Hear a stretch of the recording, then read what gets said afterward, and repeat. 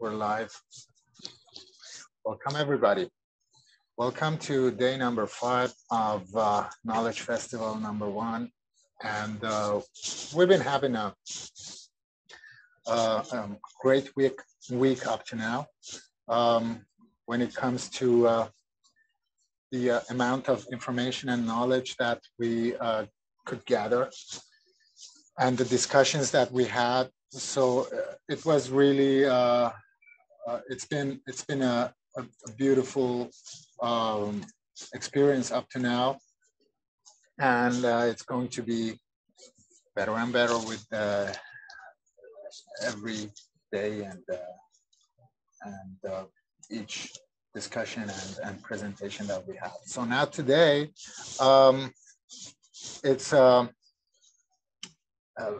a very interesting and important part of the topic. Hopefully we can get all the people in, because there have been some personal issues with some of the participants, and all kind of things that happen around something like this when you're trying to get people together from different parts of the world, all online. We've been lucky enough to have so many experts from different places being there at the right time for us, but it may be that one or two people of our experts have some things to attend to today, which might make it a little complicated for them to take part in our discussions, but hopefully they can make it. Aside from that, today's first topic, the first part, is understanding immune disorders. So up to now, we had the ways to basically understand the immune system itself, understand different ways to, boost it, or certain parts of it, explanations by different systems, etc. But today we have the part where we say, okay, when it doesn't work correctly, when it doesn't work to our liking, to our benefit, what happens there? What's the understanding of, let's say, each of these medicine systems about the immune disorders? So we have the paper presentation part for now. We will start with Dr. Indu at first, coming from the Siddha section, with a paper on natural immunomodulator, the Amukara, used in Siddha system of medicine. Now, Dr. Indu, it's all yours. Please go ahead. Thank you, sir. Good morning to all. I am Dr. Indu from National Institute of Siddha, Chennai. I am a PG scholar.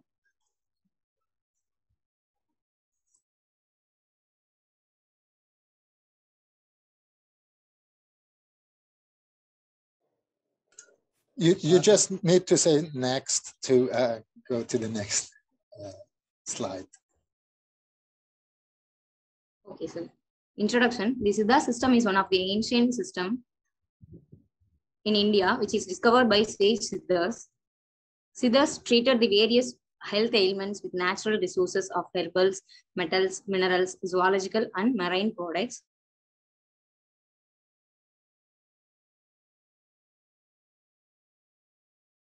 Into 64 types of medicines, that is 32 internal medicines and 32 external medicines.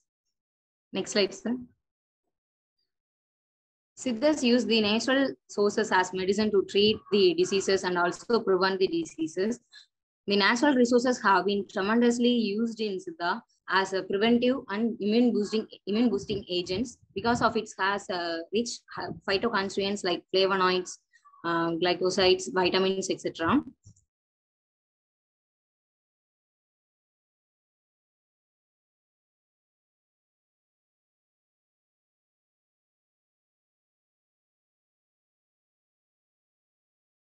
These are all the techniques for immunity we used. Next slide. Next, coming to the immunity, immune system is eliminating microorganisms and toxic substances by recognizes the antigens on the surfaces of the substances, and it must avoid response that tissues. In current scenario, the society focus on immune boosting drugs to prevent any type of disease because building one's own immunity is the best way to prevent unknown diseases. Nowadays, the entire world is struggle to overcome the COVID-19 pandemic situation. The number of positive cases and mortality also increased. From the yesterday data, the new cases were 37,312 and the new death cases reported in India is 559. So WHO and researchers and physicians are advising to strengthen our immunity to prevent COVID-19 infection by taking healthy foods, preventive immunomodulating medicines, and some activities like pranayamam, yogam, etc.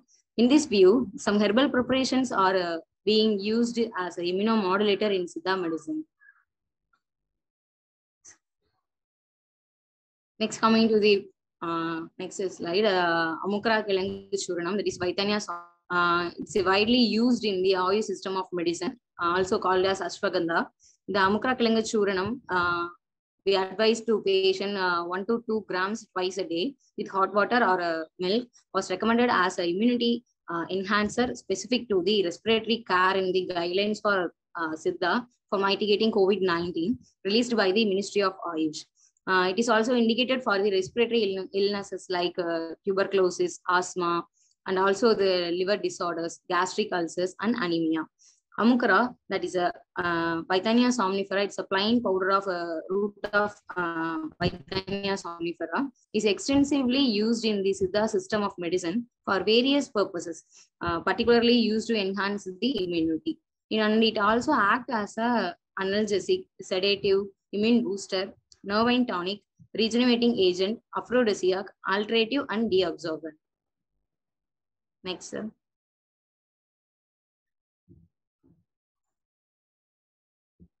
In Siddha, we always concentrate on the improvement of post response. That's immunity, quality of life, and strengthens the body, mind, and soul to defeat the disease progression.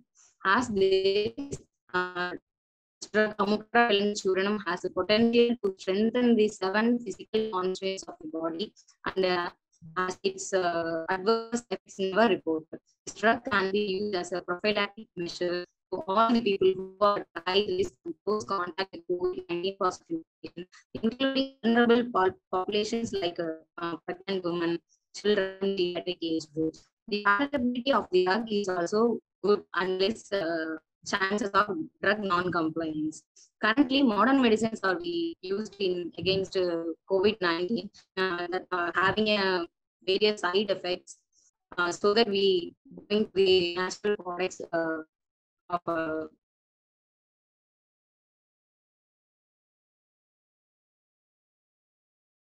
It's a research review of Vaitanya somnifera. Scientific study results shows that Vaitanya somnifera possesses anti-inflammatory, antioxidants, immunomodulatory, analgesic, anti-tumor, and anti-arthritic activity, neurodegeneration activity, and as well as antiviral activity, etc.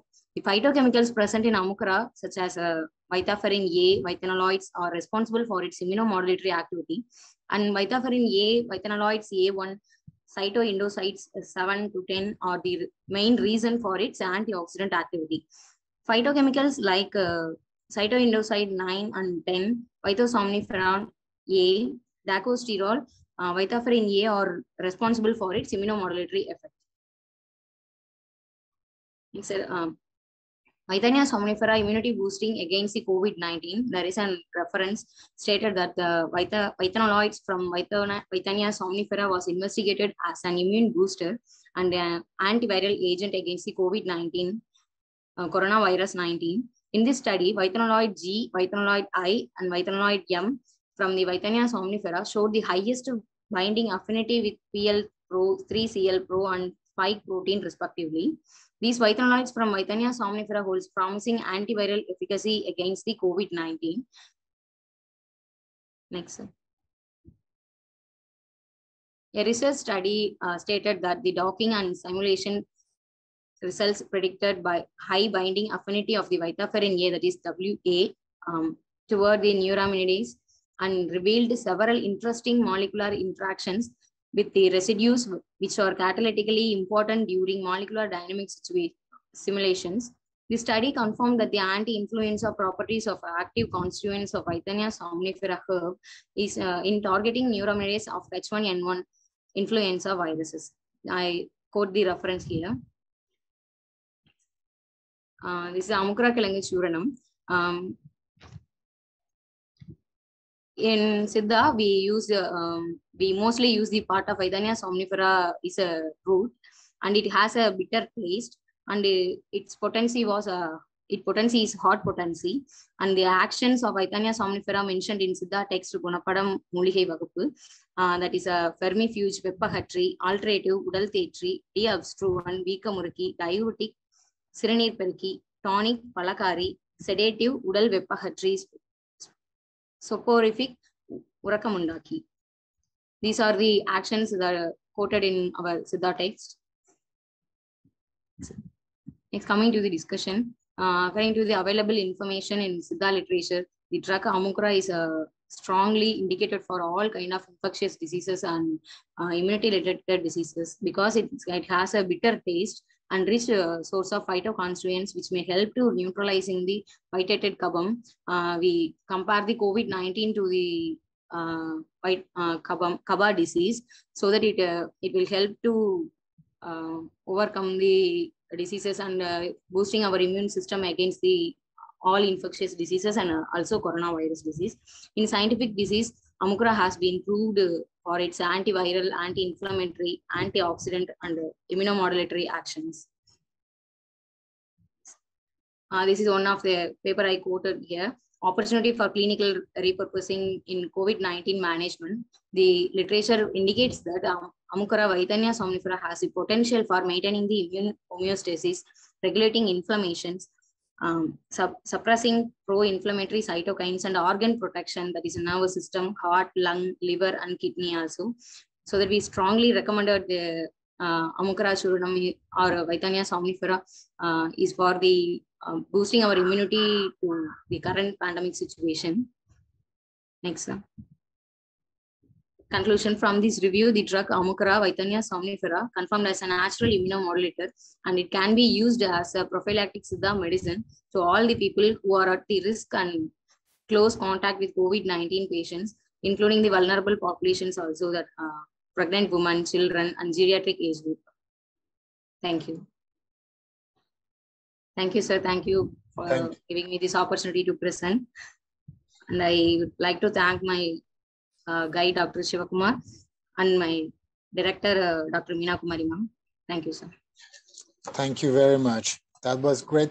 Just one question: is Amukara is that actually ashwagandha, or is yes, it? Sir. Yeah. Yes. Right. So yes, these are just for our viewers and listeners who are not from India. That there are different names sometimes when you're in South India and Northern India. I mean, it's just a continent for itself. So it's a huge place. It's just not a little region. So South Indians and North Indians and West Indians, they all have many different languages, and some of the herbs that we are talking about might have different names in different regions. But this was very interesting also to hear it from another side. And the thing is, we had some information on ashwagandha in one of the earlier days, but still we got some new information now from Dr. Indu, which is great, and which shows us the potency and the possibilities in each of these herbs.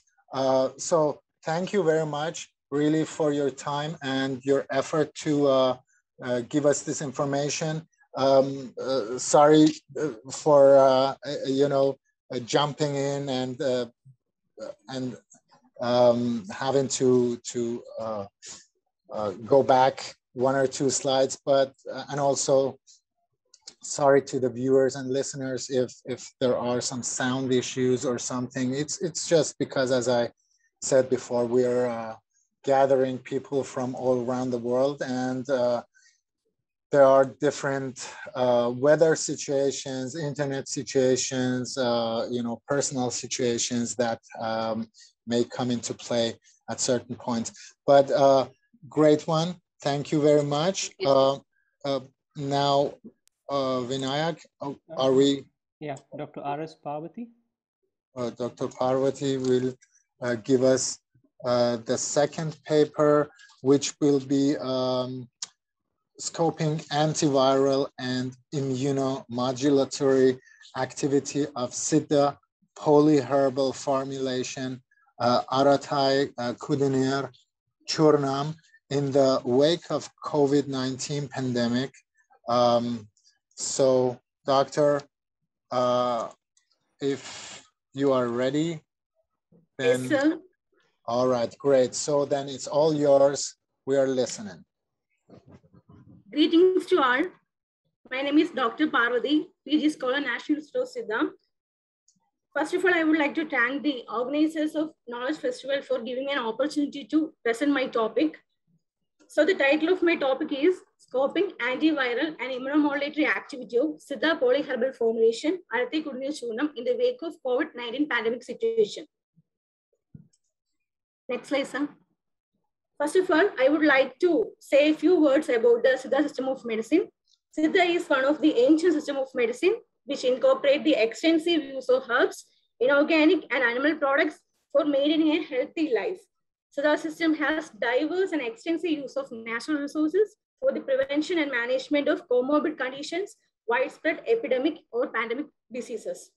So as we know, healthcare system in India is still struggling with the second wave of COVID-19. So we are frequently hearing about immunity, immunomodulation, and the prophylactic measures, etc.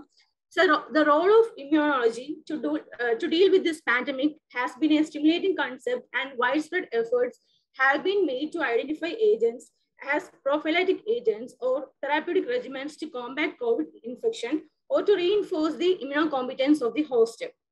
Even in this COVID pandemic situation, the role of immunomodulator is well established as a key component.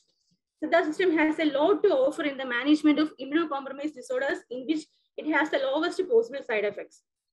And certain herbal drugs are believed to promote positive health and maintain natural resistance against infection by re-establishing the body equilibrium and conditioning the body tissues. So the use of herbs for improving the natural resistance of the body against common infection is the guiding principle of Siddha.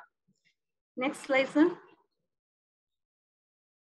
So as we know, conventional immunomodulatory chemotherapy costs a huge expense and it is unaffordable, and it has some side effects also, like it induces pulmonary toxicity or nephrotoxicity, neurotoxicity, or it may increases the chance of infection also. So a number of synthetic drugs are being used in immunotherapeutics, and the diverse adverse side effects caused by them has produced awareness to limit the usage and to search for a safe alternative. So there is a need of a safe, cost-effective alternative for this. The Siddha system has tested thoroughly the herbs and the polyherbal formulations via in vitro and in vivo methods, which include Urei Madre, Kshay Churnam, and Nilavimbu Kudir, etc. A number of A wide number of herbal formulations or preparation have been indicated in Siddha literature towards the management of several diseases that result in immunodeficiency. But many Siddha drugs have not been characterized completely using modern scientific methods, and the key bioactive constituents are yet to be explored to a greater extent. So what I mean is more pharmacokinetics and pharmacodynamic studies have to be carried out in the Siddha system of medicine in the field of Siddha.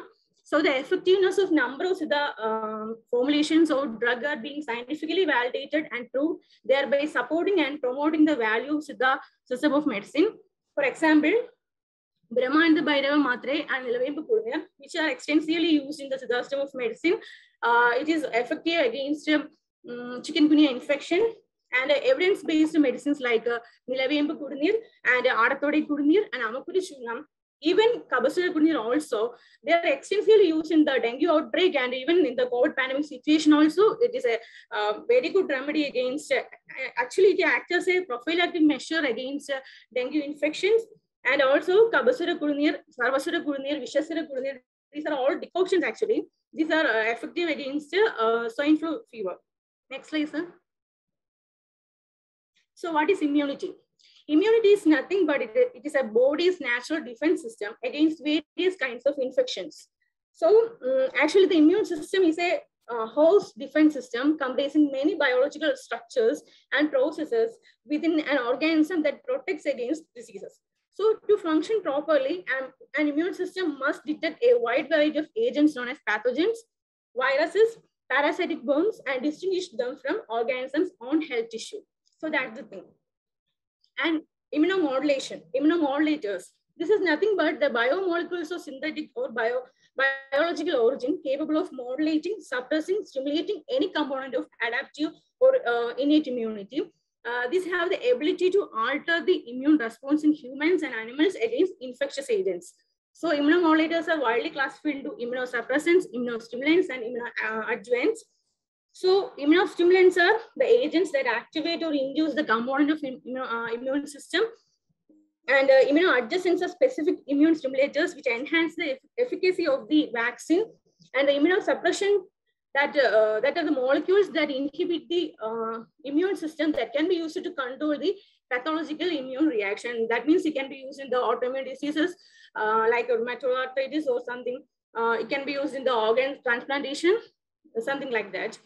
So as I told before, we need a safe and cost-effective alternative. So herbal modulators is something like that, and it can be used in which it stimulates or suppresses the component of immune system, including both the innate and adaptive immune responses.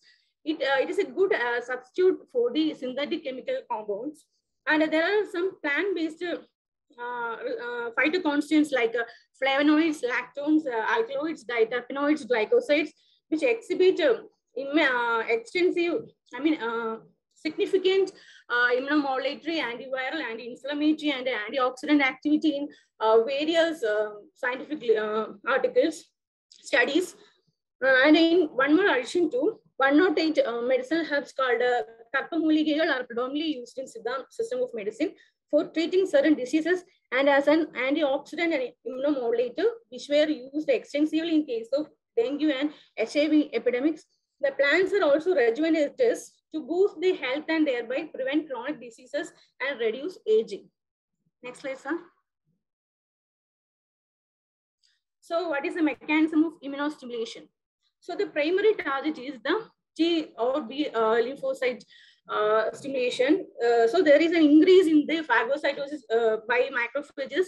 Macrophages are the first line of defense in the host cell mechanism, and the granulocyte also. This plays a central role in the immunostimulation and a stimulation of T lymphocyte, which can be achieved either directly or indirectly via macrophages. And cytokine modulation caused by herbals. These are herbal medicines on cytokines have shown greater potential and as an anti-inflammatory action due to the inhibitory effect on interleukins 1, 6, tumor necrosis factor, and TNF, and interleukin 8, and the boosting effect of interleukin 10, which has an agonistic effect to the pro-inflammatory cytokines. Next slide, sir. So what is the concept of immunomodulation in Siddha? As per the Siddha system of medicine, food is medicine and medicine is food. Unave marundu and marunde unavu. That indicates that proper diet and healthy lifestyle containing medicinal herbs are intrinsic elements that allows the body to remain healthy. The great saint, the great Tamil saint, Thiruvalluvar has insisted the significance of diet as the cause of disease in his chapter called Marunda, medicine. So as per the Siddha system of medicine, food is medicine and medicine is food. And immunity is termed as one way in Siddha, and it has a direct association with Uyir Tadukal, that is Vali, Adal, Ayam, that is Vada, Pitta, Kapam, 3 humors and 7 Udal Tadukal, body tissues like Saram, Chenir, Un, Pulpa, Inba, Mulai, Suklamo, Stronidam, that nourishes the body. So the human beings are a subtotal of Uyir Tadukal and Udal Tadukal, forming his or her strong physical and mind in resulting in a strong immune system. So as we know, immunity is divided into 3 types: innate immunity, acquired immunity, and passive immunity. As per Siddha concept, natural immunity of the human body by birth is called Iyarkai, and its improvement with the help of intake of balanced food and medicines is called the Sayarkai, and then the physical change under the effect of seasons and is called a Kala Vanmai. So these are the 3 main types as per Siddha system of medicine. So if an individual is called healthy, if he possesses the equilibrium state of doshas, that is 3 body humors, and Agni, that is biodigestive fire, and Dhadus, tissues and physical constants, and the malas, waste product of the body. So the body is firmly, as I told before, the body is firmly supported by the Vada, Pitta, Kapha. So the abnormal and vitiated Vadam causes the derangement of the immune system that produces diseases.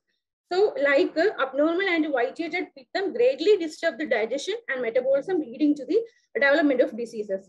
And abnormal and vitation of Kabam greatly alter the immune system, resulting in diseases. Likewise, a diminished state of doshas is not capable of vitiating other dhadus. So the total number of 7 physical constants, as mentioned in the Siddha literature, which are also support and nourishes the body. So whenever the expression or function of one of the dhatu is impaired, the immune disturbance occurs and disease develops. So that's the principle. Actually, then the proper elimination of malas indicates the good health, and any abnormality is caused the disease development. Likewise, actually, it is not visible here. According to Siddha system, Vadama Padaitha, Pitta Vanyai Kada, Sletamama, Sidamai Tudaita. That means Vada is for creation, Pitta is for prevention, and Kaba is for destruction. So Pitta is mainly for prevention. That means it is responsible for the immune function. So whenever the derangement of Kaba occurs, it can be rectified by the increasing oral humor, that is Pitta humor. Automatically, the immunity will be developed. So that is the principle in Siddha. Next, sir. So coming to Arati Gurdin Shunam. Arati Gurdin Shunam is a classical Siddha polyherbal formulation. It contains 5 plants, namely Citrarate, Alpinia officinarum, Pererate, Alpinia galanga, and Adimaduram, Glycericia glabra, and Tipili, Pipalonga, and Talisabatri, Abies webiana. So it is mainly indicated in Siddha literature for immunocompromised disorders such as fever, respiratory infections, dropsy, eczema, and arthritis. It is mentioned in the classic Siddha literature, Siddha Proprietary of India, 2014 edition. Next slide, sir. So these are the phytoconstants and the mechanism of action of these herbs. So in general, Alpinia galanga, which has a high amount of flavonoids like quercetin, camphorol, isoramnitin, camphorite, galangin. So actually, diterpenoids in galangal were proved to have a broad spectrum antiviral activity and immunomodulatory activity and inhibitory activity on pro-inflammatory mediates. And it is scientifically reported to inhibit the replication of HIV. So there are evidence for the Alpinia galanga also. And like Glycericia glabra, which is rich in flavonoid, content like licoritin, isolicoritin, licorigenin, and ramno, licoritin, and etc. So in acetyl muramyl peptide is a glycyrrhizin analog with the potential immunostimulating properties. Glycyrrhizic acid have to be shown the inhibit the growth and cytopathology of numerous RNA DNA viruses. And another interesting thing is licorice constituent also exhibits a steroid-like anti-inflammatory property, which is similar to the action of hydrocortisone. There are lots of studies have been conducted in the COVID situation regarding Adimodium, that is Glycyrrhizia glabra. Even Chinese traditional medicine also, there are lots of papers.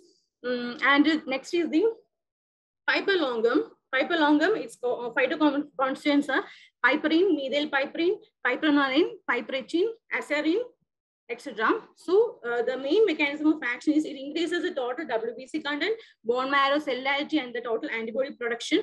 So it is found to activate the macrophages. So that is the first line of defense from a host infection, and phagocytic index, and it indicates the immunostimulating activity.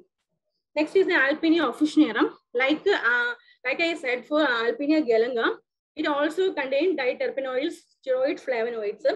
It actually helps to regulate the COX and non-COX signaling pathways.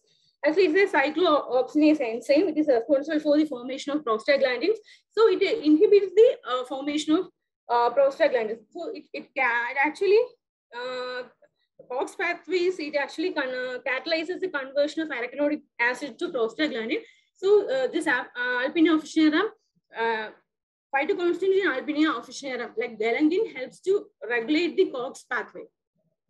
And Abies aviana also have potent inhibitors of prostaglandin synthase.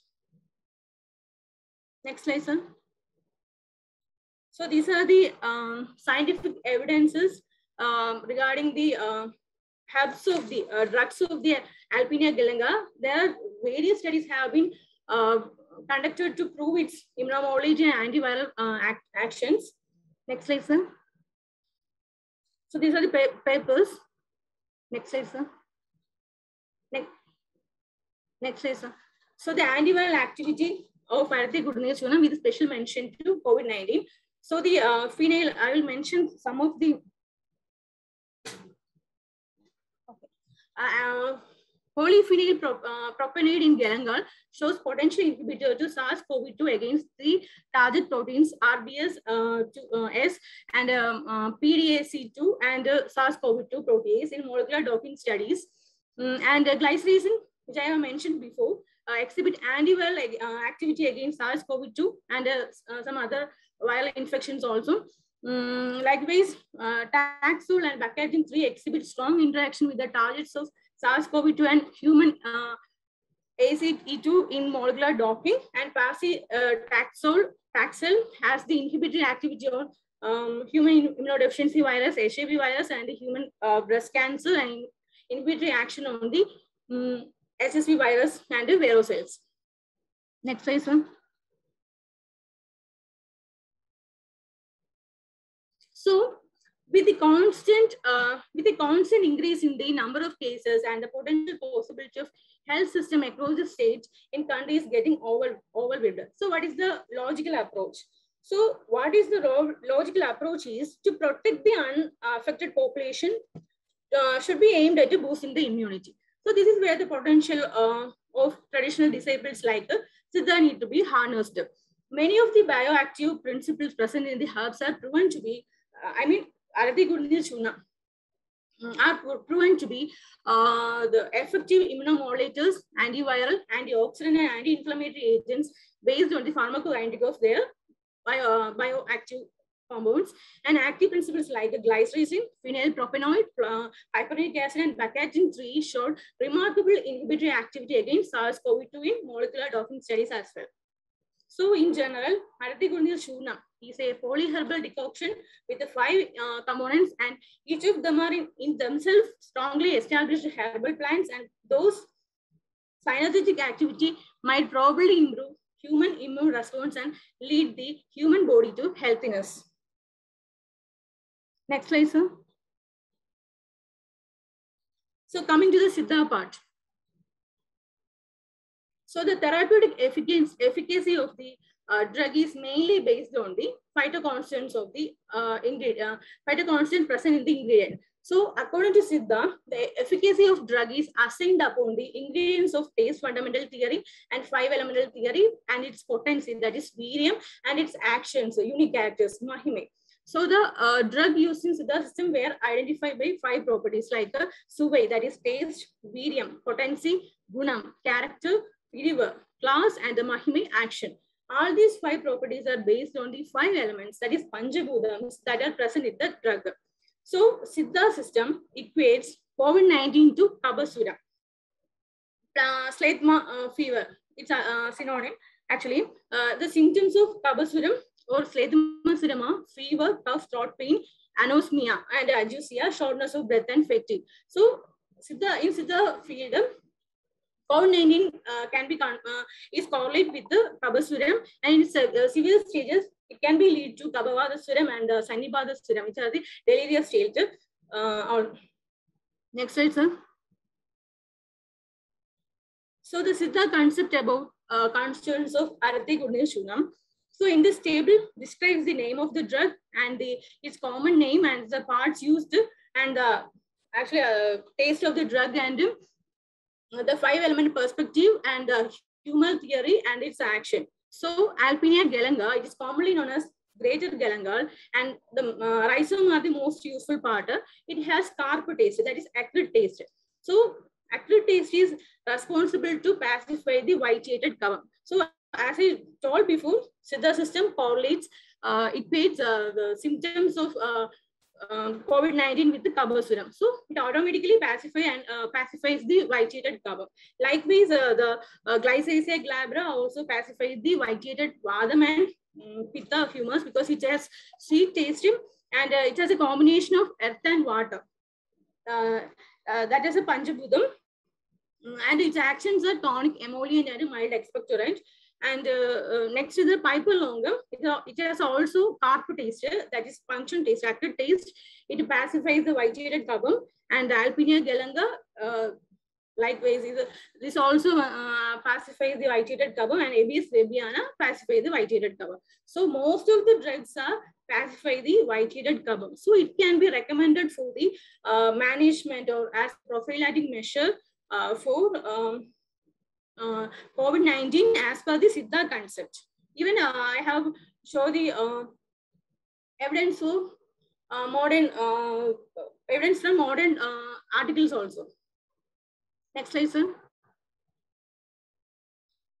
So my point is, Siddha is a bundle of desired information that has to be explored and implemented for the healthy well-being of the human being. So based on the available information from Siddha literature, proven scientific article, the trial drug Arate Gudni Shunam can be given for enhancing the immune system of the body and for prevention of COVID-19 infection. And the various phytochemicals present in the Arate Gudni Shunam will help in suppressing and curing the clinical symptoms associated with the COVID-19 infection. And more detailed studies has to be carried out for obtaining a scientific approach to this formulation and develop it as a viable therapeutic alternative against COVID-19 infection. Next slide, sir. So these are the references.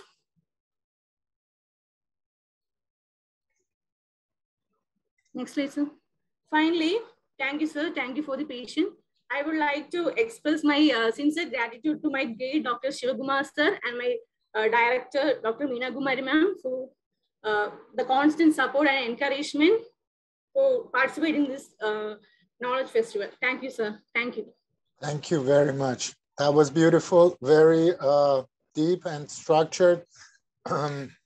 We also had Dr. Meena Kumari here and with our pre-talks. So thank you for your work. Just one question there, because we will have to go to the next paper possibly. But just as you told us, there are so many possibilities to to use these Siddha or even Ayurvedic formulations when it comes to dealing with this whole pandemic. But do you know of any challenges, how it might be a problem to implement these kind of formulations, because we have so many guidelines by WHO, by maybe other institutions, governments to follow, and when you go away from those guidelines, it might be seen as not okay, against the protocol or whatever. Do you know of that? Do you know, can we just go out and say, take this to help with the COVID situation, or do we have to really be careful with that?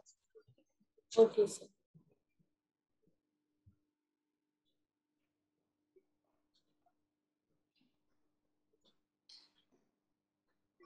So there are lots of scientific studies have already been conducted for various Siddha formulations like Kabasura Gurnir, which are extensively used in the COVID pandemic for as a prophylactic measure. So, and also there are in vitro immunomodulatory activity studies are already carried out for medicines like Kabasura Gurnir and Nilavebu Gurnir. There are lots of papers from peer-reviewed journals are there, sir. Great. So we have the knowledge, but of course you probably don't know about the political background. This is just a question that comes up here every now and then. Actually, it's a simple form of medicine among the type of Siddha medicines. It is easily digestible. Kashayam, actually, Pudiniya itself is a decoction, Kashayam. Kyaram in Ayurveda, so it's a easily digestible. It has high bioavailability, and but it's the only drawback is it shelf life is only for 3 hours. So that is the drawback of decoctions. Yeah, that's okay, that might be a drawback with certain Yes, sir, but but so. But it is, actually, it makes sense, right? It has to be fresh. It has to be done locally and regionally. All these things come together there, and it really makes sense. It's just that we are living in a world where certain conservation and all these type of usage of chemicals has become so so all day, every day normal that people just cannot imagine something that would be only for 3-4 days. So, but really, Dr. Parvati, thank you very much for your time, for your effort. This was, we also had a paper on basically single herb formulations in Siddha. Now we have a poly herb. So it's great. We found out a lot of new things, new informations. Thank you very much. And thank you so much, sir. Thank you. Yes. And Vinayak, what's the next one? Dr. Ulagamadavan. All right. We have one more formulation from Siddha. So great. No, I'm really happy about that. It's just for viewers who might be thinking why we are going into these ideas, because we have experienced this. This is many times a political issue if you can really do this, because now these people, all the doctors, experts working with us here, presenting their papers, they have really great points. They bring up their whole knowledge and the reasoning why, but then there might be a full stop once you get to a political level where you would have to implement these ideas. And really we want to once this knowledge festival is over, take out some of these important ideas to try to get them to work at a governmental level, because anything else is just on a private kind of basis. And well, that's something everybody can do for themselves, but you know, we need governmental support to get these huge ideas over to the people. So now the next paper is a review on pharmacological activities of Injitime karma, which is a Siddha immune boosting drug. And this is Dr. Ulaga Madhavan, who will give us this presentation. Doctor, please go ahead. Good afternoon to all. My name is M. Ulahamadhavan. I am doing my internship in ATSVS Siddha Medical College, Munjirai, Kanyakumari District, Tamil Nadu. My topic is a review on pharmacological activities of Injithane Karpam, a Siddha immune boosting drug. Okay, let's get into the topic. Next slide. Noyatra valve kuraivatta selvam, which means health is wealth. It's a famous old proverbial saying for a disease-free and healthy life. We do have natural resistance for diseases in our body, but there are some occasions it fails. Modern medical science advocates many therapies and nutritional supplements to enhance our immune system. But even 1,000 years ago, in our Siddha system of medicine, Siddhas have gifted us with a special treasure of therapy known as Karpamuri. In our Siddha literature, there are many Karpam medicines have been mentioned. Of them, Injithane, a combination of ginger and honey, is a Karpam medicine which is simple for day-to-day intake. Okay, next slide. Aim. The purpose of this presentation is to explore and express the benefits of this Karpam medicine in the light of modern studies. Okay, next slide. Karpam medicine. First, we have to know what is Karpam. In Tamil, கற்பம் என்பது உடம்பினை நோயுறாதபடி வைத்திருந்து நன்னிலையில் வைத்திருந்து நரை, திரை, மூப்பு இவற்றையும் பிணி ஆகியவற்றையும் நீக்குவதாகும். Okay, what is Karpam? Karpam medicine is said to prevent narai, tirai, moopu, pinni and keep the body in sound health. Okay, the poem which is mentioned about Karpam medicine in Tirumandram is Karpathai undal kayam aliyadu, Karpathinale kanalam kailayai, Karpathinale kanalam sodiyai, Karpathinale kalayum katide. Okay, what is narai? Narai means graying, tirai means wrinkles, moopu means disease, moopu means aging process, pini means disease. Okay, the next slide. Injithane. This is a Karpam medicine, one of the Karpam medicines which are mentioned in our Siddha literatures. Injithane is a combination of ginger and honey. This is the poem which is mentioned about Injithane in Therayar Yamagavenba by the Therayar, one of our great Siddhas. Irundhen alangaram meithayindru neeri, இருந்தேன் அலங்காரம் மெய்தி இருந்தேனு நீவி ரகசியமாய் நென்மாவுடன் கலந்து நீவி ரகசியமாய் நெய். This is the poem mentioned about Injithane. Okay, one of the great Siddhas, Therayar himself, has followed this and testifies it for its benefits. Gingifer officinalis is made into small slices. The procedure of Injithane Karpam is ginger made into small slices and soaked in honey. Consuming this preparation daily for a period of time will make body free from narai, tirai, moopu. Okay, next slide. Then get into the pharmacological activities of ginger. Antioxidative property of ginger, increased production of free radicals. In immunity, we have to know the role or function of antioxidants. Antioxidants which may decrease or stops the production of free radicals. Increase the production of free radicals results in oxidative stress that can lead to DNA damage.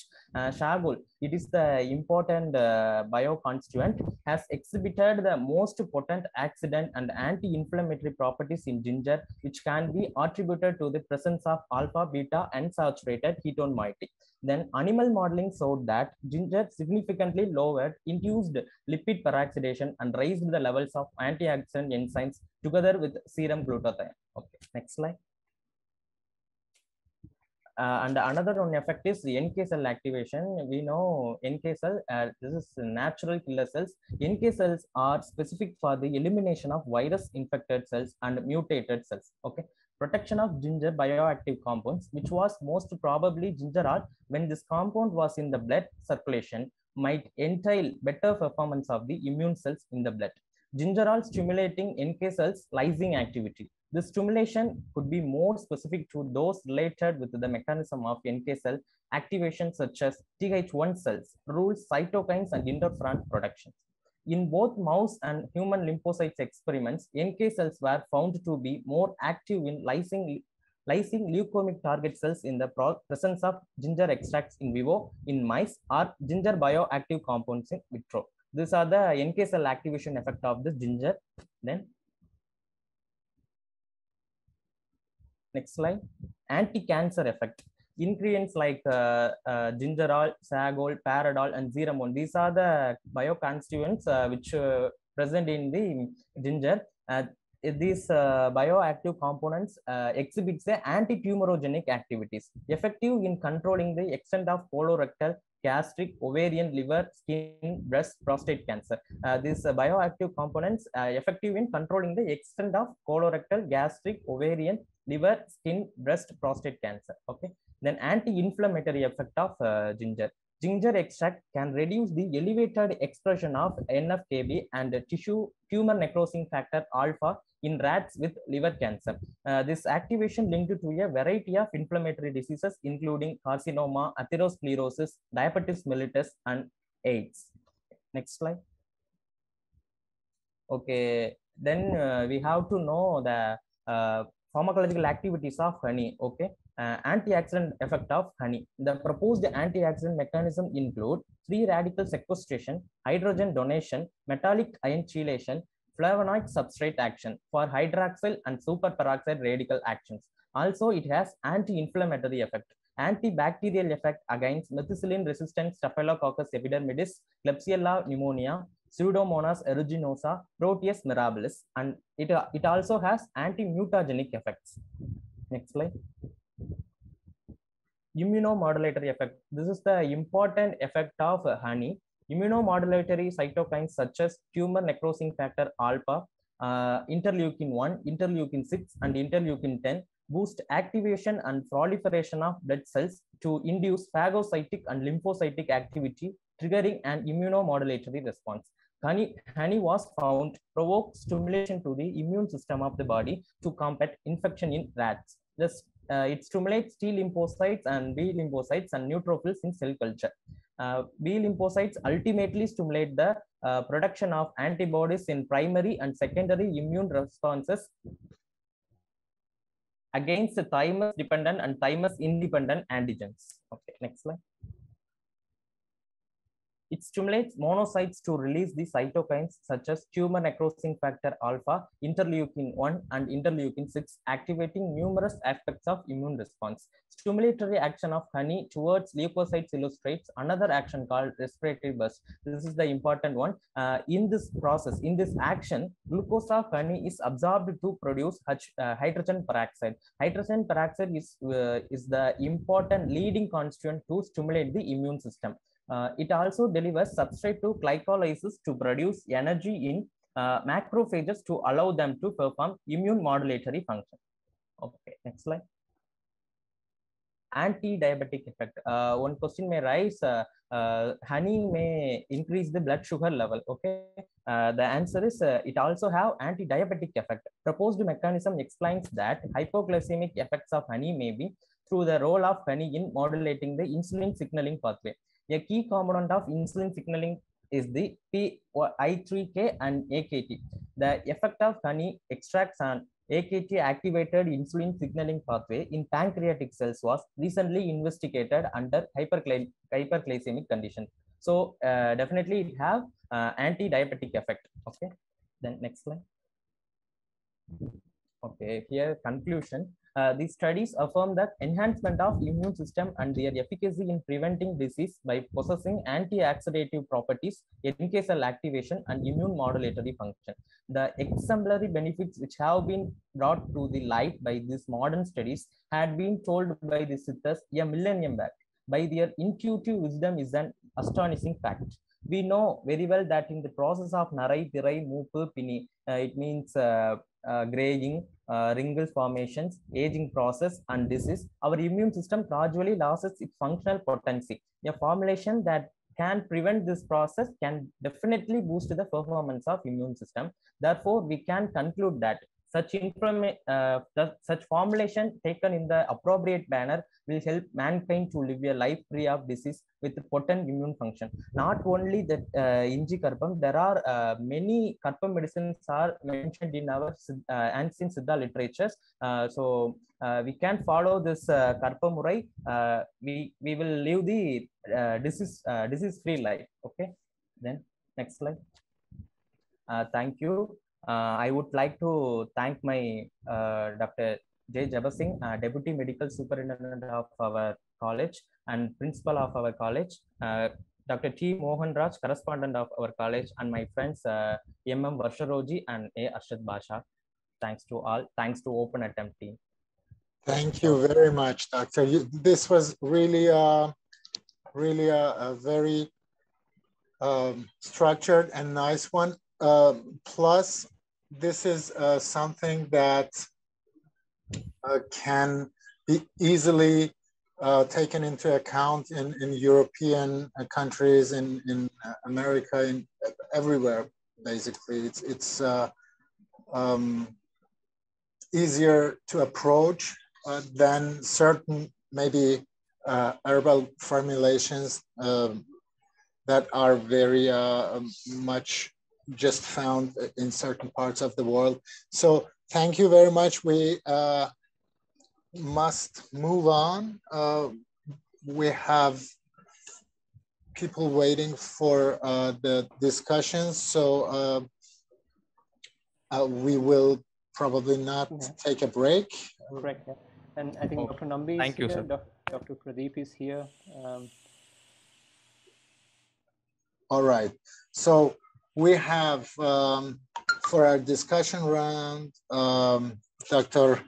Narayanan Nambi, who was with us for a nice pre-talk. If you have not seen that, just go to our YouTube channel and see the talk for yourself. Then we have Professor Dr. Pradeep Nair, who also has been with us before, and we're so just Dr. Ajitesh, I think from yoga also he's all right. Dr. Ajitesha is also with us, and yes, so we are set. We will be going through one or two question rounds. So I will be just putting out one question, then I will go to each of you, and maybe you can give us your idea, the concepts behind it according to your system of medicine, and by that making clear for everyone what may be the differences between these systems in those points, or what may be a certain common ground where we can meet each other. So it's just basically the title of this part of the day is understanding the immune disorders. So I would like to just really in a basic form know from each of you what is considered as immune disorder, because there may be many disorders. Some things may be looked at as disorder in a certain system, and just being seen as normal in a different system. But a disorder of your immune system. So let's start with Dr. Narayanan Nambi, maybe.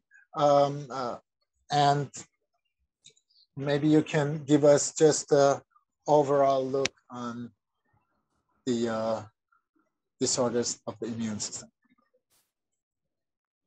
So far, Ayurveda is concerned, the immune disorders can be visualized in a different perspective.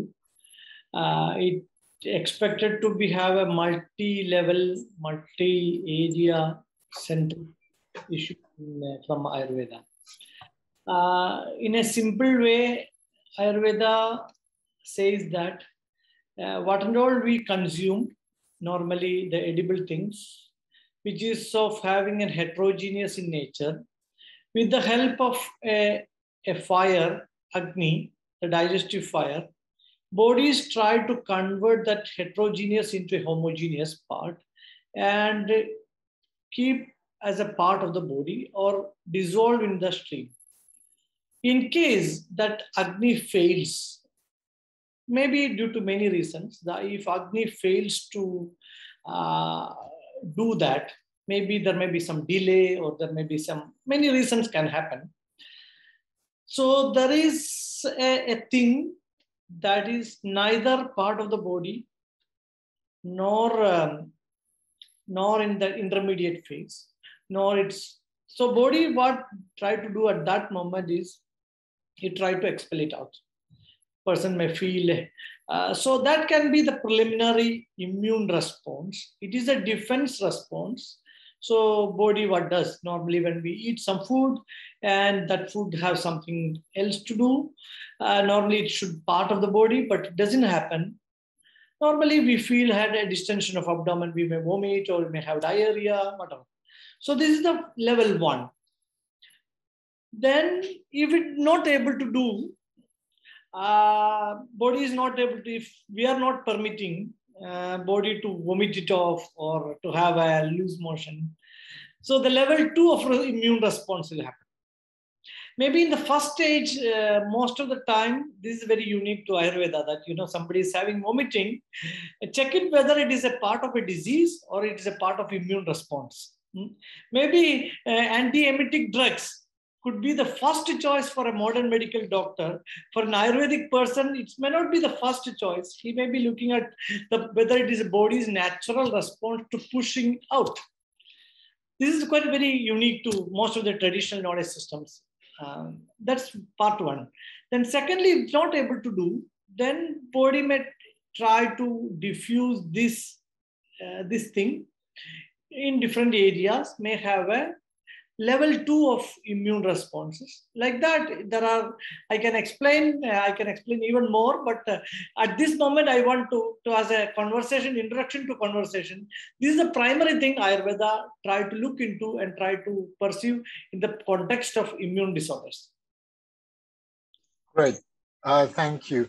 So let's jump to Dr. Pradeep, who also has some time limitations. So whenever your time is up, just tell us and you're done. But for now, just maybe from naturopathy yoga point of view, what is an immune disorder? So this right point of time where we speak about immunity, because it is one of the most abused term in the past 2 years, I would say. And naturopathy per se, from the beginning or even now during the entire COVID-19 pandemic, we don't regard something as abnormal in the part of the body. So we regard the abnormality as a part of normalcy. So that is a basic concept with which we operate. And we don't basically name any diseases. We go with the concept of unity of disease and unity of cure. So that is a basic guiding principle in yoga and naturopathic medicine per se. And if you see in a yoga concept,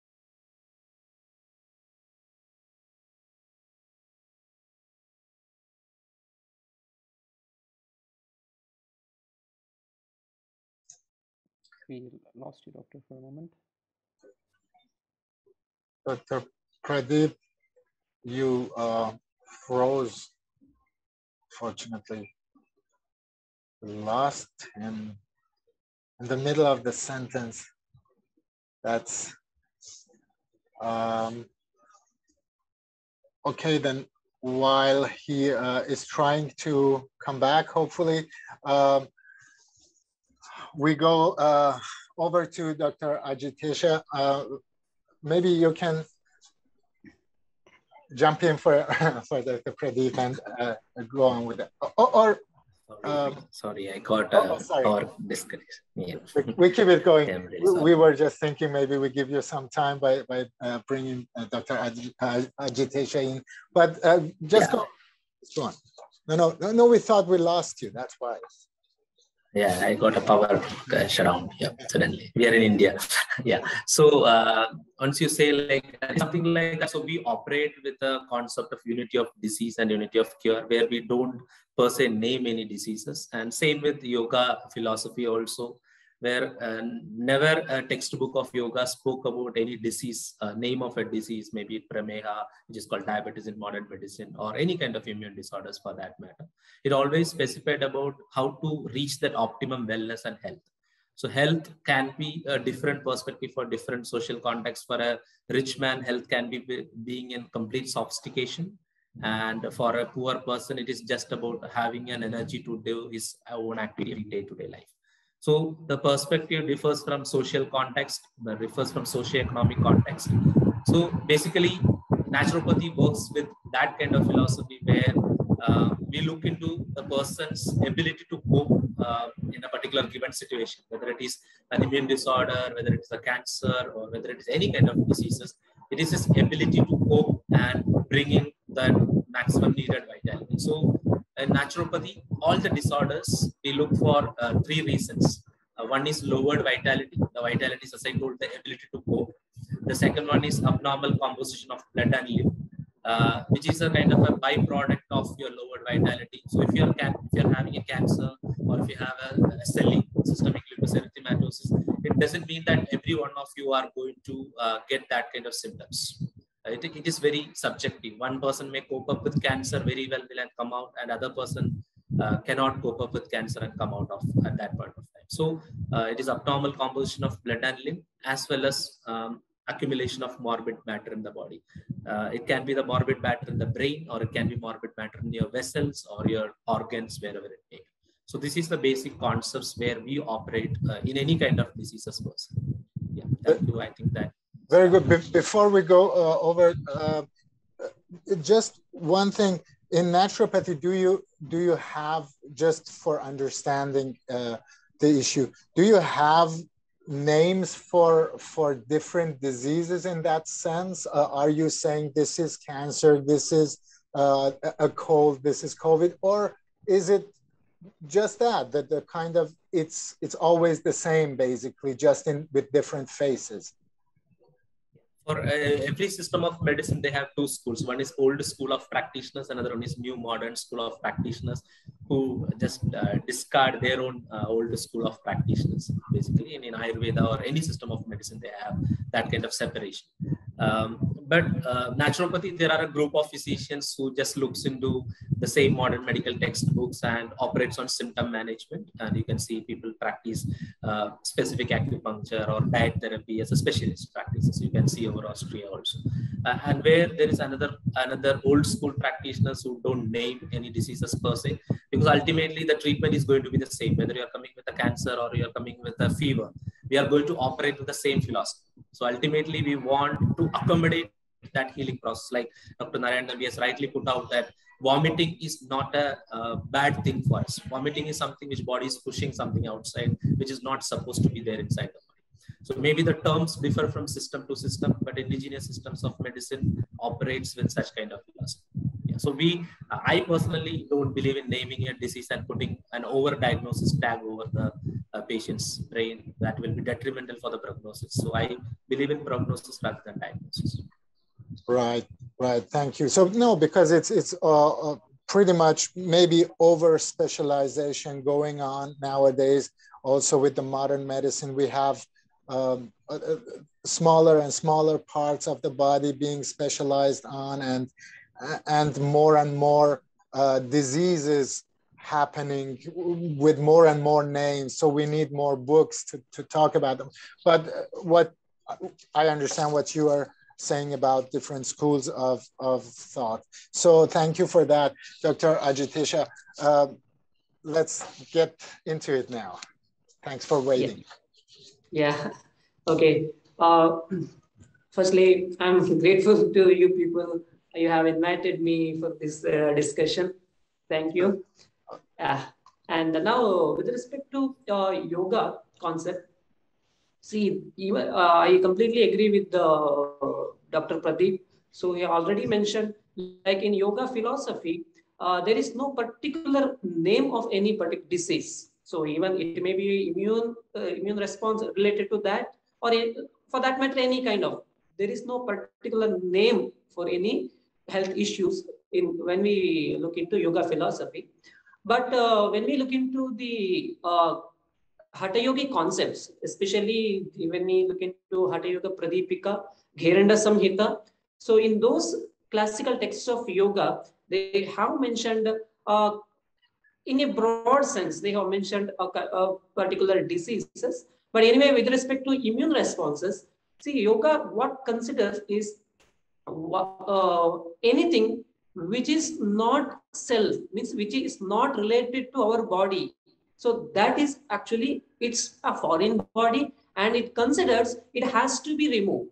So by the different practices or different practices of yogic limbs, it tries to remove with whatever is not essential, whatever is not required for the body. That is one thing. So when it comes to the autoimmune disorders, so the feelings or the emotions, or in broad sense, what we call Arishadvargas.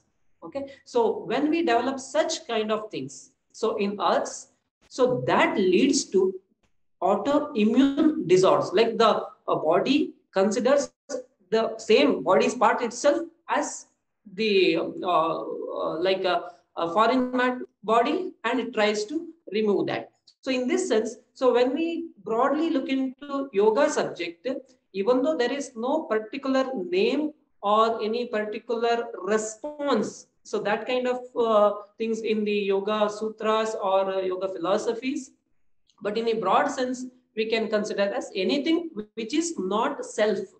So when that enters to the body, so it creates a kind of response to remove that.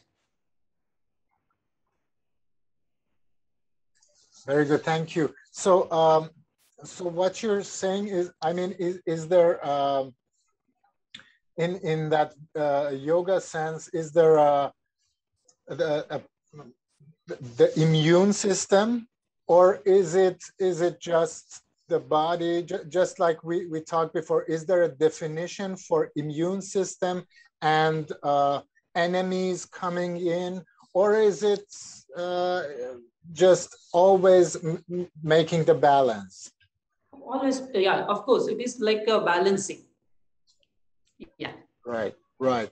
Okay. So because this is when we talked also with other yoga experts here, as our viewers could understand, yoga is unity, is coming together of energies of everything, basically. So in a way, you would have to become one with that enemy, actually. Right? Yes, yes, exactly. I mean, so in that sense, that there is not this way of modern medicine way to shoot at the enemy, but no, nothing. Like I completely agree with Narayan Nambi, Dr. Narayan Nambi. So as he rightly said, see here the yoga completely aligns with the Ayurveda. So here what we are doing is we are not attacking the foreign body, but instead what we are doing is we are actually stopping the supply of food for the development of any external body, like it may be a virus, it may be a bacteria.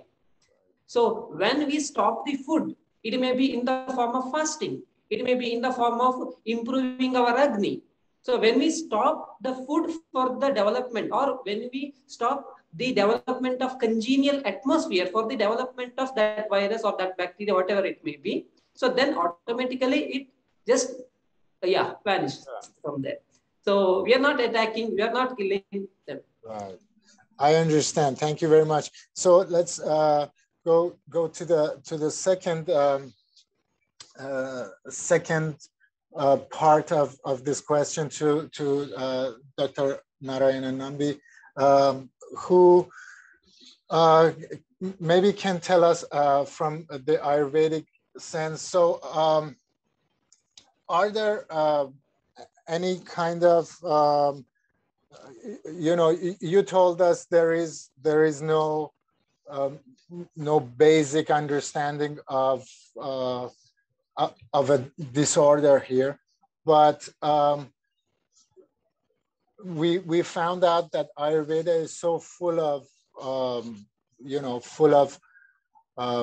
definitions of situations, definitions of and guidelines for everything in life, so that your body works correctly.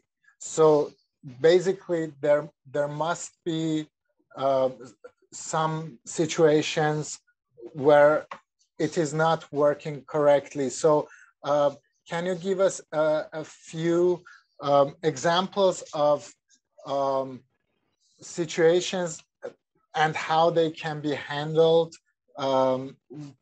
that we could call disorders of the immune system, just to have an idea as someone who is totally outside of Ayurveda, how this system works. What do we look at and say this is not imbalanced, this is not the way it should work, and this is how we would treat that?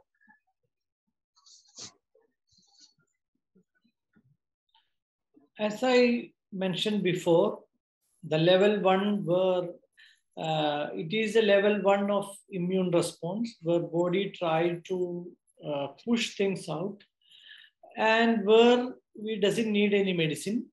We may have to adjust our lifestyle. We may have to change our food pattern, at least not to disturb.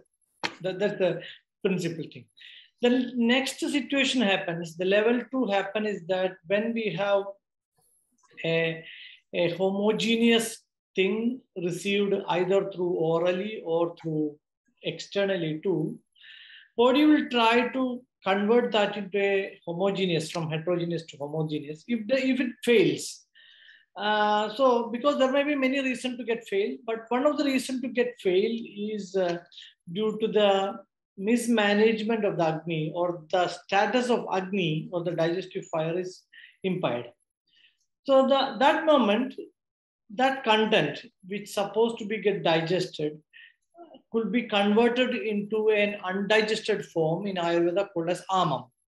It is again one of the precursor or for the development of an immune response. So body have a small amount of amam. It may be in the gut, mostly in the gut in the beginning.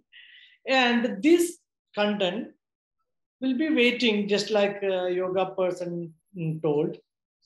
Body try, we may give a fasting, we may give whatever the method by which we push Agni to burn it. If it fails again, so this ama, which is described in Ayurveda, could be the primordial thing of immune response. And maybe that is the reason why the first chapter of Chikitsa, first chapter of Nidanam, in most of the Ayurvedic books explained about a disease named Jwara, or a fever. And this fever, basically an immune response, a response to immunity. And that chapter is the most elaborated chapter in all the 3 major classical books, Charaka, Shushruta, or Vakpada Samhitas. So that itself shows the potential of understanding the immune response in the system. And as you rightly mentioned, there are a lot of protocols. There are a lot of standard methods how we handle this this ama in the system. What type of things to be given, whether we should give something to appetizer, something, or shall we give some decoctions, or shall we give some milk, ghee. There are so many varieties of possibilities of intervention, including diet, lifestyle has been mentioned in that chapter. So in that perspective, if we want to speak about the immune disorder, the chapter 1 of Samhita, the fever, the chapter of fever, is the best and the best example we can get. Very interestingly, while in one book, it is very interestingly says that this is started when we started living out of the forest. He was saying the mythologically, the story was telling, because this book was written in around few hundred BCs. So they were telling that when human being was living in the forest, he is a part of the forest. Generally, he is really tuned with the nature. So immune system is always, continuously interaction with external, so it doesn't have much challenge. But when human race started living in a society, like a wife, children, like a family, or it's called gramium, like a village, like a cluster, all the problem starts. It's really true too. So immune response is also a byproduct of improper communication from inner sense to outer nature. So if we have a continuous interaction with the outer nature, with the internal environment, then there is no need of immunity actually, but it happens because we have to be continuously in connection. I think I'm answered to your point. Yes, absolutely. Thank you very much. That was just basically a second part to the first question, because we have to make this content in a way that is really approachable by everybody without any understanding of the whole concept before that. So thank you for that. It's really important for our viewers to understand this. Dr. Internet will not work that fine with Ayurveda or Siddha. This is really, really, because many people are just, it's like with, let's say, astrology. Nowadays you have these kind of the cheap astrology where you just, this is my son, this is what will be the next 10 years. It's not happening like that. If you really want to be serious about that, you probably will have to go deeper and just, you cannot look at your skin, there is a red dot or something, and this means I'm going to die of this or that, So we have to teach, instead of internet, we have to teach them intranet. Yes, that's true. That's I guess intranet. What the yoga part would be about. But so that was just for the first part. So I will start the second round basically with Dr. Pradeep, because as I said, probably he might have to leave us a little sooner. But we have a nice question coming from the social media. It's something that we have been hearing many times before, and during this week also. It's the autoimmune diseases, and for many people it's kind of hard to understand what is happening there. And also with this question, it's saying why is our body attacking our own system in these cases? So what is the idea from a naturopathic point of view, Dr. Pradeep, if you can? Thank you. I completely agree with Dr. Narayanan Nambi as well. So I want to put some concept even with the social media question which just came, which was just posted by Dr. Vinayak. Basically, why our own cells affects our own body, and specifically immune system is not that simple to understand. Then we could have not waited for these many vaccines to come and ruin many lives. It's very complex and it behaves in a very different way for different person. And that is what we understood. And it is like Over a period of time, only the names of the diseases are changing, but the viruses, bacteria, and all are still existing. Once upon a time, it was poliomyelitis. Now it is non-polio related myelitis. So that is only difference what we have tried and achieved over a period of time. And with due respect to all those scientists who have been contributed behind those vaccines and things like that, definitely it might have saved a lot of people who really needed it. But a blanket supplementation for that is not necessary because I told immune system is not that simple to understand. Just with a shot, we can get away with any kind of processes. So coming back to that question of why our own cells is being attacked by our own immune system, basically. So basically our body has two functions. One is to reproduce in the sense the growth of our individual cells, like all of us sitting over here with handsome faces. It's all this conglomeration of cells. It is the face is a cell, the skin is a cell, the hair is a cell. So it is the basic structure and unit of the body is cell. And every cell, like what we have as respiration, digestion, each cell has its own individual functions like respiration, digestion, transportation, and removing debris from the body. And that one function of the body of each cell is growth or reproduction. The another one function is protection. So these are the two cardinal function of a cell. So when you look into this, whenever there is a conducive atmosphere, like Dr. Jitesha has told here, when there is a conducive atmosphere, that means you are happy about, even you have breast cancer, but you're not worried about the breast cancer because you are okay with your body process doing well, the quality of life. You're not into the ventilator per se. So you are functioning properly like any other person. And even if there's a mastectomy or one breast is removed, but still you are intact, your femininity is intact. So when you are in that position, you are in a very conducive atmosphere, both mentally and physically, your body will function towards growth. So at that point of time, our own systems will not be affecting our own cells, like our immune systems will not be affecting our own cells. But when you are in a very stressful situation, that flight or fight mechanisms, what we call in physiology, when you are in a stressful atmosphere, like you are haunted by vaccines, you are haunted by bacteria, you're haunted by media, you're haunted by politicians, you're haunted by doctors, and you're haunted by a medicalized society. When you're in such a atmosphere, you repeatedly, your body is functioning for protection. And the protection to what extent we need, we don't know. And body also cannot decide because it is all called epigenetics. Like in my last talk, I just spoke how much the environment is putting your body, that your body in the sense your cells into pressure. When your cells are into tremendous pressure, your growth will be sidelined. That will be taken the second part. Whereas protection is the primary responsibility of one of the cardinal function of our body.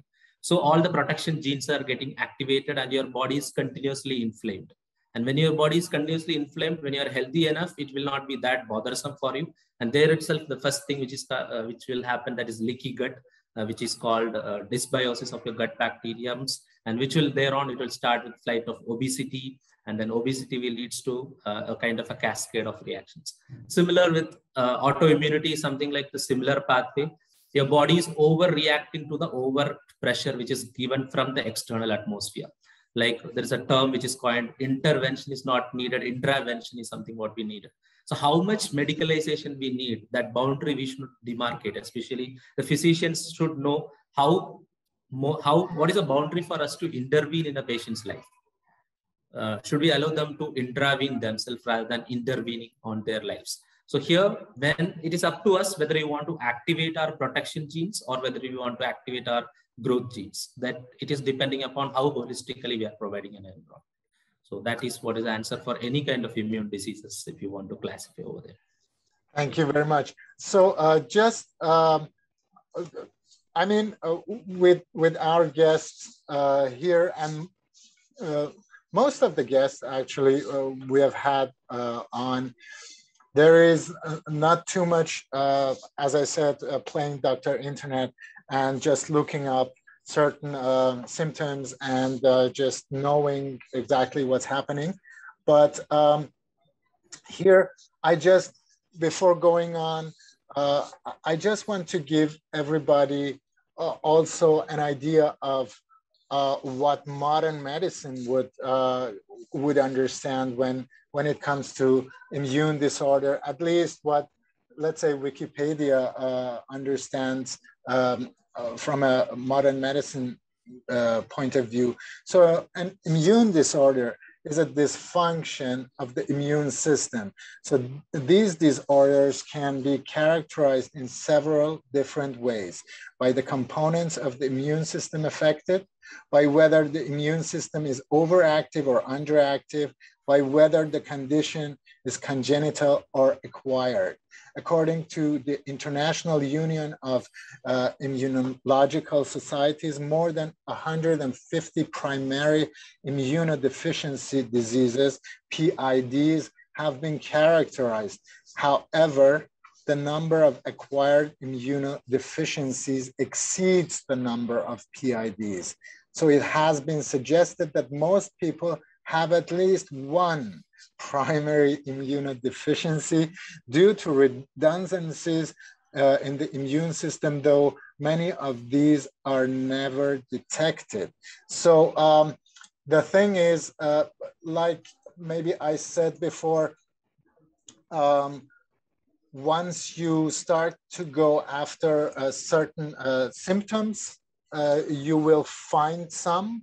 And if you just basically take a standard model of a human body or how it should be, then probably you will find many names or many situations that just are not optimal.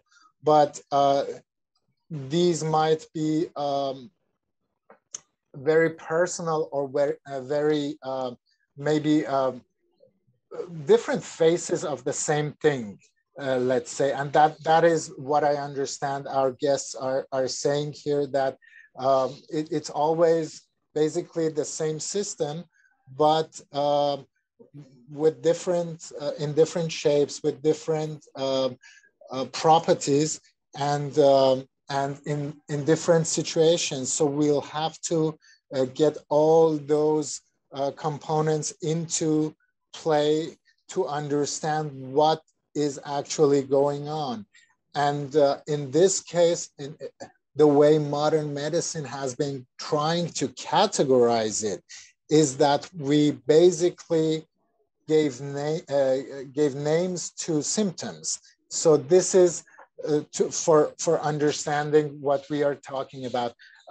So thank you for that. We go on to Dr. Ajitisha. So what's the viewpoint of yoga therapy on the autoimmune diseases? You just went into that shortly, but maybe you can go deeper on that. Yeah.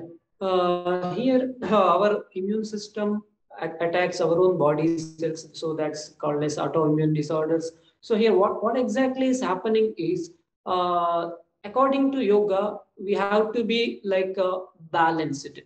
Okay, that homogeneous state has to be maintained. So whenever this homogeneous state is disturbed, so that leads to, like, mistakenly immune system considers the body cells as the like foreign bodies, and it tries to attack, and it tries to protect our own body. So it feels like that. So why it happens is, so according to, I can take up the example of ahimsa. So in Yoga Sutras, yamas, so in that the first itself is ahimsa. So ahimsa is non-violence. So treating everyone, treating the surroundings, treating ourselves without any himsa, without any violence, like unique. So that is the condition of homogeneous state. So whenever that is disturbed, so whenever we develop a kind of hatredness, we develop a kind of violent nature, so then that leads mistakenly, so that kind of a state leads to this type of autoimmune disorders. That's what we can say. So is there are there different or do you have to deal with them in your daily practice? Are there any people that might come to you and you see these kind of imbalances in them? And can you give us maybe in that case an example of what you maybe have seen and what has been done with them? Yeah, so absolutely here, the prime importance are to be given to follow yamas and niyamas. For example, it may be ahimsa or it may be satya, truthfulness.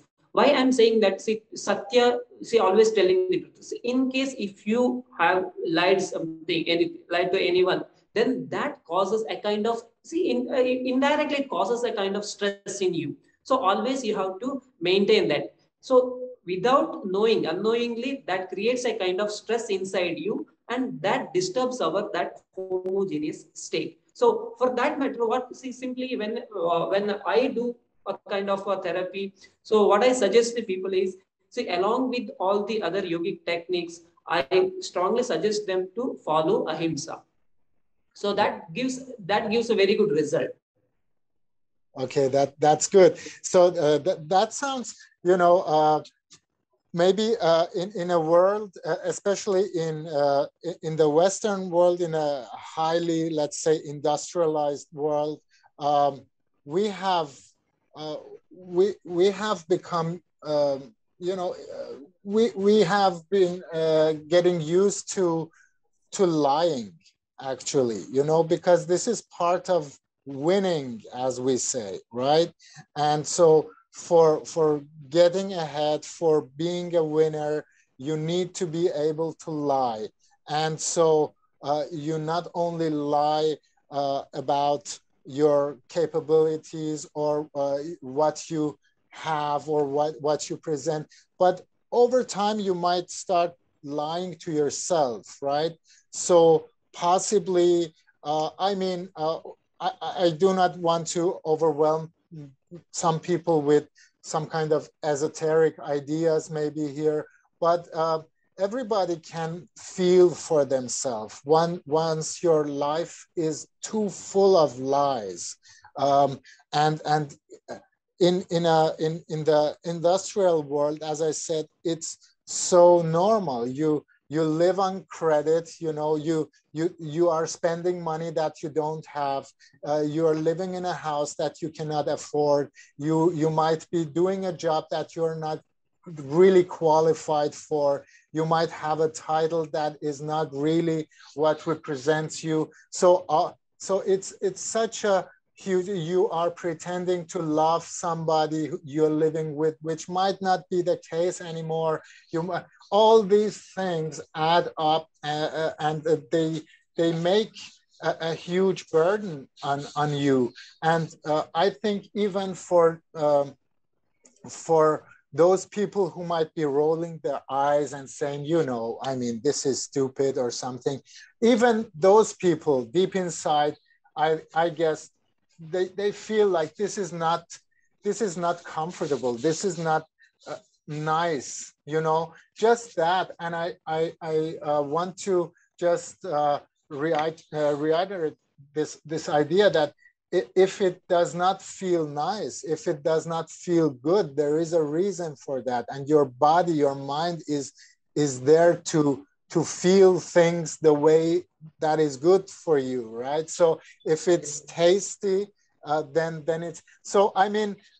These are some interesting ideas that maybe this kind of society goes towards more and more autoimmune systems because of all the lies that we are living. Maybe just as part, also misbehaving in other parts against ourselves, living against yourselves from the outside makes your body, makes your system work against itself from the inside. So thanks a lot for that. I don't want to take too much air out of this discussion. Let's go to Dr. Narayanan Nambi, who maybe can tell us from the Ayurvedics. Of course, you took us into that corner and told us about the point of view of Ayurveda, but what about the autoimmune thing that is going on from the Ayurvedic? Is it that you have patients maybe with these disorders, and what is the way you, as an Ayurvedic doctor, would handle this situation? Of course, we understood it's very different from person to person, but as a general guideline, Dr. Narayanan, what would you say is the way you go about it? Fundamentally, the problem in the autoimmune disease, as we all know, that the cells are trying to destruct their own cells.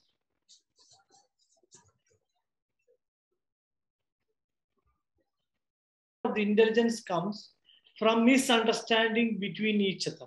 We are together, we are working for collective. So there is a collective transmission of knowledge between the cells and in the whole body. From the moment when the first cell, when it comes to few trillions or 100 trillions of cells, there is a collective connectivity which try to expand, evolve, progress in the life. In the journey of the life, it may perish also in some time. But there is a collective perceptionality, and generally, the idea is that not to destruct each other.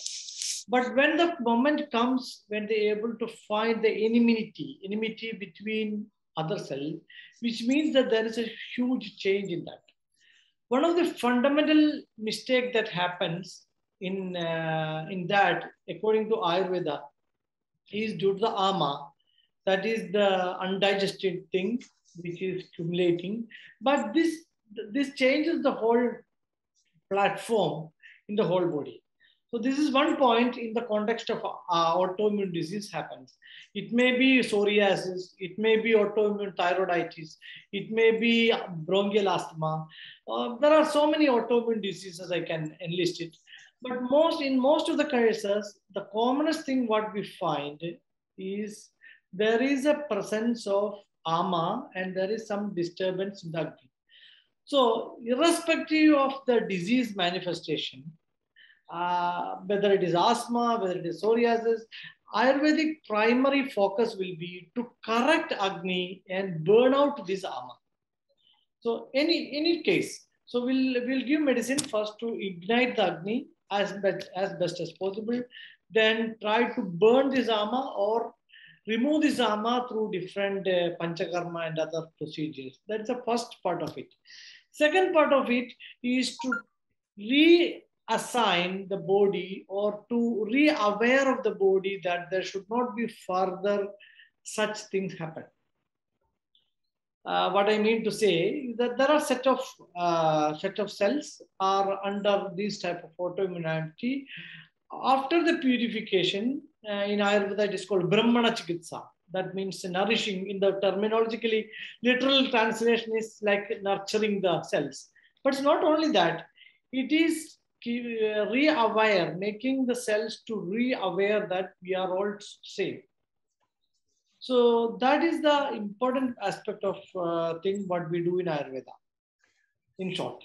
Just to understand that, and we are at the final stage of this discussion.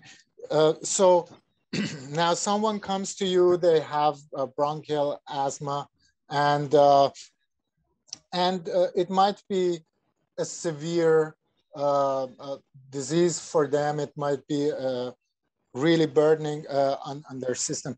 So now obviously they have this whole ama you have to get rid of, basically.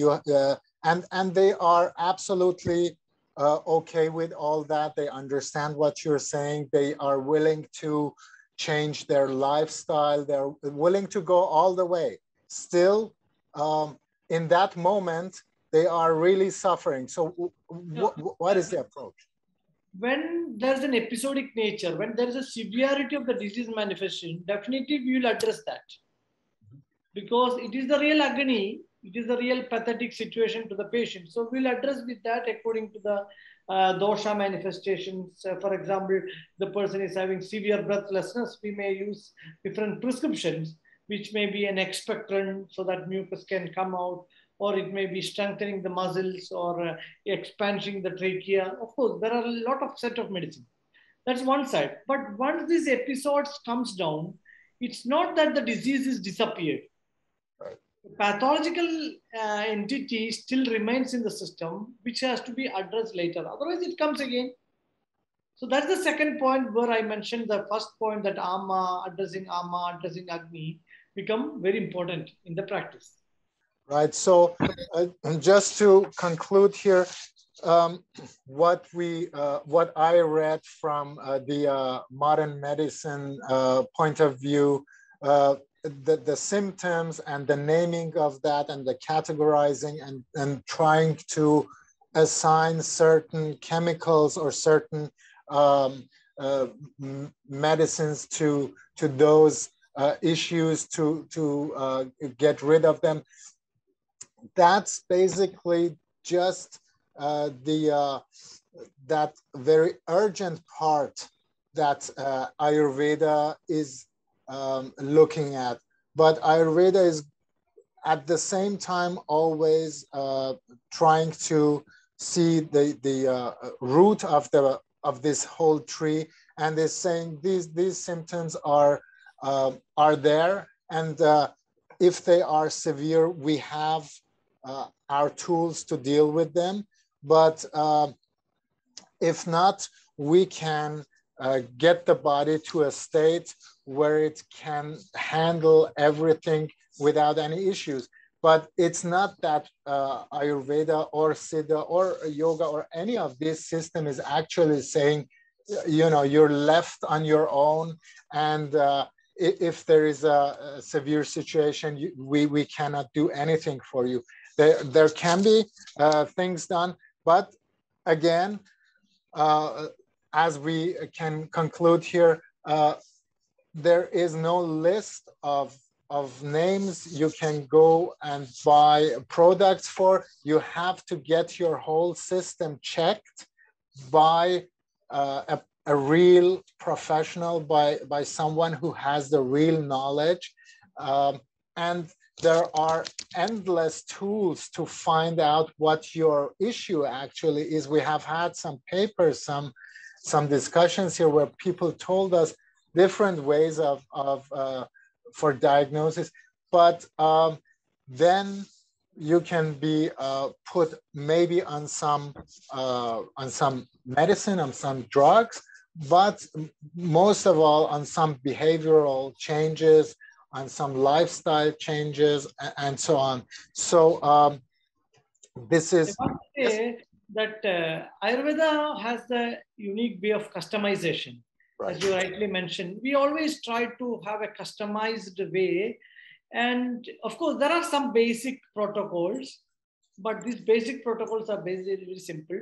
But as a clinician, when we look at the patient, there are a lot of customization is needed based on the prognosis of the situation. It's like Messi doesn't go to a Nike or Adidas shop to buy a shoe. I think Nike or Adidas, they will prepare and give to Messi directly based on his foot curvature. Yes, so similar way. It's just that when you have such a hierarchical kind of society, then people accept someone like Messi can have everything, but everyday people should just take the next shoe and hurt their feet for a year or two. But really, actually, this is a very important point. The whole pharmaceutical industry is going towards personalizing the medicine, and this is the latest hype that is going through the medical world. And as we can see, basically all these ancient medical systems have been working in a highly personalized form forever, and there was no concept of standardized medicine at all. I mean, there is probably not even any kind of standardized yoga, or even any kind of regime or diet or whatever there is always has to be, even with the Siddha guidelines, which are very harsh in certain ways, we found out that even those Siddhis said, you know, this is for 90% of people. There are people born in different states, you know, people are coming here with different abilities, different bodies, different structures. And yes, there is a standard line, but no, not for everyone. There might be people who are working at their finest when they go absolutely against all the guidelines, but we would have to assess that. We would have to go through the procedures and find out. This is not a guessing game. This is not just throwing, you know, a dart at something and see what sticks. It's and unfortunately, many times this is the experience people have nowadays with, especially modern medicine. It's just like you go there and the doctor has, because of the kind of the systems we have, maybe 10 minutes top, at the best 10 minutes for you, and they have to go through whatever your issue might be, and then, you know, most of the time give you the medication that is, you know, up to date at that time, you know, the most used medication for that kind of issue. And it's really very vague sometimes because of course you don't have the time, and it's not even that most of the doctors are not maybe good or even interested in their patients. They just don't have the time, and they don't have this system behind it. They have to work differently. So for all the viewers in the West who are used to go to a doctor and have a certain code assigned to them that will give them this medicine or that medicine, and hopefully they will get well soon. This is not how Ayurveda, Siddha, Naturopathy, yoga, TCM, or whatever works. They have to feel your pulse. They have to smell your body. Basically, they have to look at your shape, and you know, all the senses. Basically, they have to sense you to know who and what you are, and what is happening inside you. So with having said that, I want to thank you all for being part of this and giving us your knowledge, and we'll put that out on the internet for everyone to have a consulting moment with these great people. And as I said, if anyone happens to need consultation from these people, you can find their contacts easily, even through our page, on our advisory board, on our talks and pre-talks, which we have and had, and or through the internet, and possibly you can at some point go to India and visit them yourself, or maybe there are ways to contact them over the internet. But anyway, I would really recommend people who might be stuck with certain, because I know cases where people have been living with issues for years, for the whole life. And I also have seen people who just with one visit to an Ayurvedic doctor or the Siddha doctor or something, they say these are miraculous people. These are miracle doers. So that's not the case. This is a science, and it might look like a miracle to you, but it's not. It's just, it can be done. So thank you for your time, and thank to all the viewers for being with us. And we finished the first part of today. Coming back at Vinayak, if you want to add something, please go ahead. I think it's good. I just want to thank Dr. Nambi and Dr. Aditesh for taking their time and being here. And by the way, happy Onam to both of you. Hope you had good Sadhya, because we missed that here. Yeah, it's a festive day in Kerala, and we had a hard time getting all the people from southern India in. So we have to be double grateful for you coming here. Thanks a lot. And we'll be back in 2.5 hours? 2.5 hours, yeah. Yes. So we'll be back in 2.5 hours. For now, thanks everybody. See you then.